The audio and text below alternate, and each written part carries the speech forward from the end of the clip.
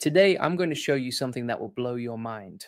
A brand new Chinese AI just dropped and it might have killed Google's Veo 3. I'm talking about Kling 2.5 Turbo, and this thing is fast, cheap, and creates videos that look insane.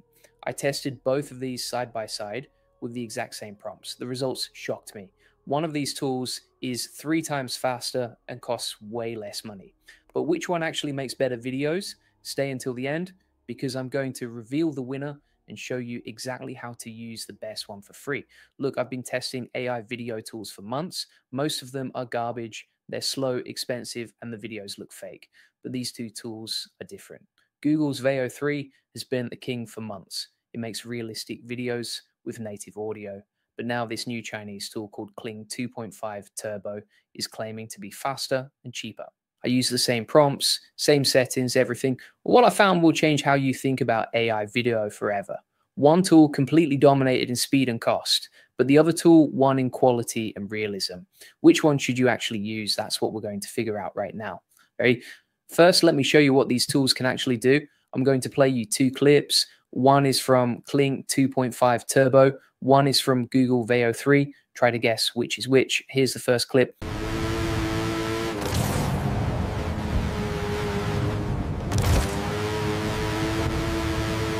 Now here's the second clip, same exact prompt.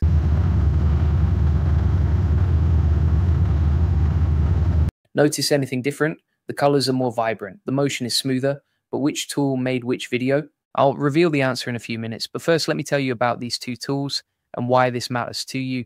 Google's Veo 3 came out a few months ago. It's Google's best AI video tool.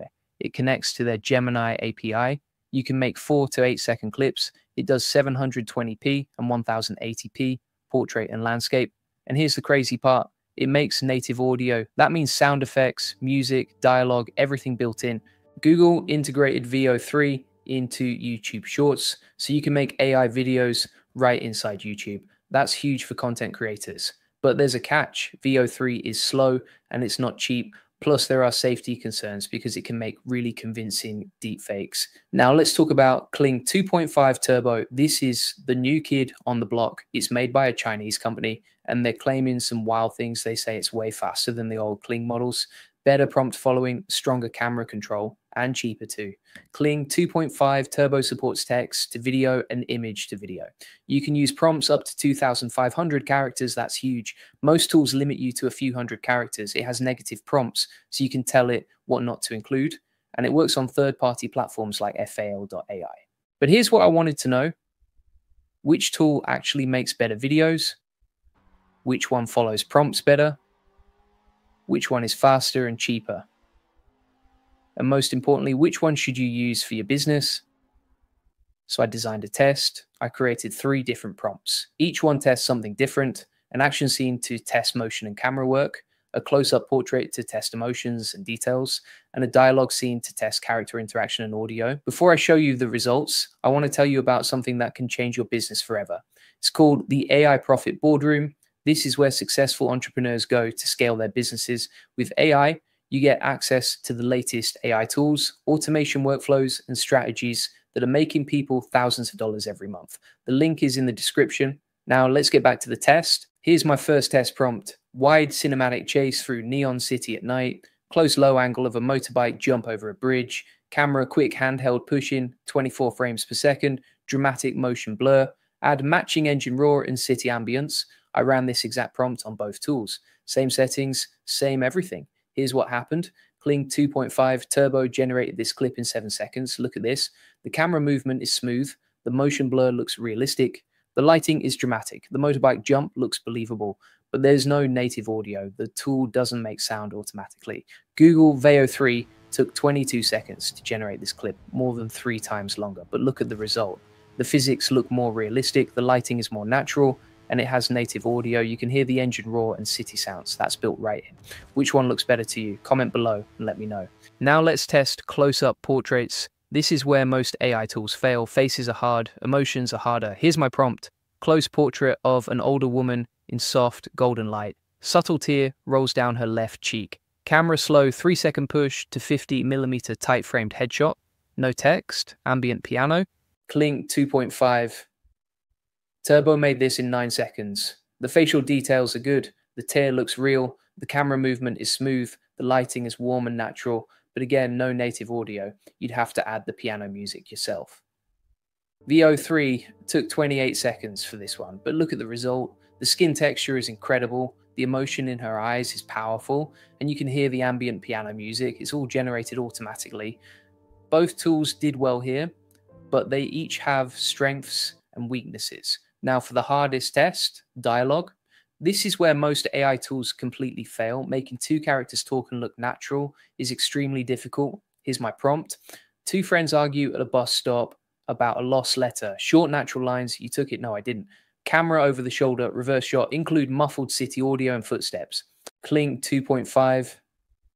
Kling 2.5 Turbo actually created a great video. This looks like a scene straight out of a movie. Real emotions, the characters look perfect, but the dialogue doesn't sync well with their mouths, and there's no audio at all. Veo 3 took 35 seconds.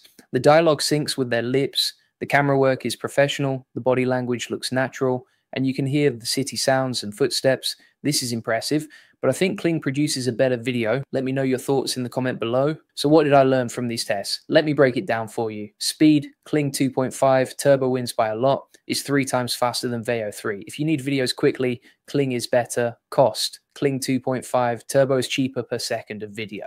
Way cheaper. If you're making lots of videos, this matters. Prompt following. Both tools are good but different. Kling follows camera instructions better. Veo 3 handles complex scenes better. Audio, Veo 3 destroys Kling here. Native audio is a game changer. You don't need to add sound effects or music.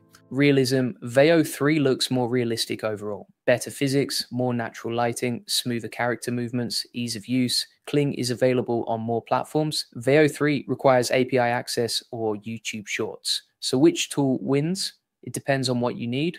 If you want fast, cheap videos for social media content, Kling 2.5 Turbo is better. It's perfect for creating lots of short clips quickly. The quality is good enough for most uses, and the cost savings are huge if you're making dozens of videos. If you want the highest quality videos with professional audio, Veo 3 is better. It's perfect for important projects where quality matters more than speed. The native audio alone makes it worth using, but here's the secret. You don't have to choose just one. I use both tools for different things. Kling for quick social media clips, Veo 3 for important business videos. Now let me show you how to get started with both tools for free. For Kling 2.5 Turbo, go to fal.ai. You can test the tool with free credits. The interface is simple. Type your prompt, adjust the settings, and hit generate. You'll have your video in seconds. For Veo 3, you have a few options. You can use it in YouTube Shorts if you have access, or try Veo3.ai for free testing. There are also third-party sites that give you free credits to test it out. Here are my top tips for getting better results with both tools. First, be specific with your prompts. Don't just say make a video of a car. Say red sports car driving down mountain road at sunset, camera following from behind, dramatic lighting, 24 frames per second. Second, use camera language. Both tools understand film terms. Say things like close-up, wide shot, dolly in, handheld, overhead shot. This helps a lot. Third, describe the lighting. Golden hour, harsh shadows, soft studio lighting, neon lights. Lighting makes or breaks your video. Fourth, for Kling, use negative prompts. Tell it what you don't want. No text, no watermarks, no blurry faces. This improves quality. Fifth, for Veo 3, let it handle the audio. Don't specify too much about sound. Let the AI decide what sounds right. Sixth, keep your prompts under the character limit. Kling allows 2,500 characters. Use all of it if you need to be specific. Seventh, test multiple variations. AI is random. Run the same prompt 3 times. Pick the best result. Now I want to address the elephant in the room. Safety and ethics. Both these tools can create convincing fake videos. Veo 3 has watermarks to help identify AI content. Both platforms have rules against harmful content. Don't use these tools to create fake news, deepfakes of real people, or misleading content. Use them for creative projects, marketing, education, and entertainment. Be responsible. Let me also mention that both tools have terms of service for commercial use. Read them carefully if you plan to make money with these videos. Here's my final verdict after extensive testing. Kling 2.5 Turbo is a serious challenger. It's fast, cheap, and has excellent prompt following. The camera controls are amazing. For content creators who need lots of videos quickly, this could be perfect. Veo 3 still leads in overall quality, The physics are more realistic. The native audio is incredible. For professional projects where quality matters most, Veo 3 is still king. The real winner depends on your needs, speed and cost, versus quality and audio. Both tools are incredible, and we're living in the future of video creation. But here's what excites me most. This is just the beginning. AI video tools are improving every month. Soon we'll have tools that are fast, cheap, high quality, and have perfect audio. We're maybe 6 months away from that reality. If you want to stay ahead of the curve and learn how to make money with AI tools like these, you need to join my AI Money Lab. This is where I share the latest AI tools, strategies, and case studies. Inside, you'll get 50 plus free AI tools and 200 plus ChatGPT SEO prompts. You'll learn how to make money with AI agents, get access to 1,000 plus free workflows. I'll give you a full blueprint to generate thousands of leads for free with AI. You also get access to our free AI community, free AI course, and proven AI case studies. The link is in the description. Here's what I want you to do right now. First, try both tools yourself. Use the prompts I shared in this video. See which one works better for your needs. Second, comment below and tell me which tool you think won. I read every comment. Third, join my AI Profit Boardroom. This is where serious entrepreneurs go to scale with AI. We have weekly calls, done-for-you templates, and a community of people actually making money with AI. Members are automating everything from customer service to content creation. They're using AI agents to handle sales calls. They're building AI-powered websites that convert like crazy. If you want to take your business to the next level with AI, that's where you need to be. The link is in the description.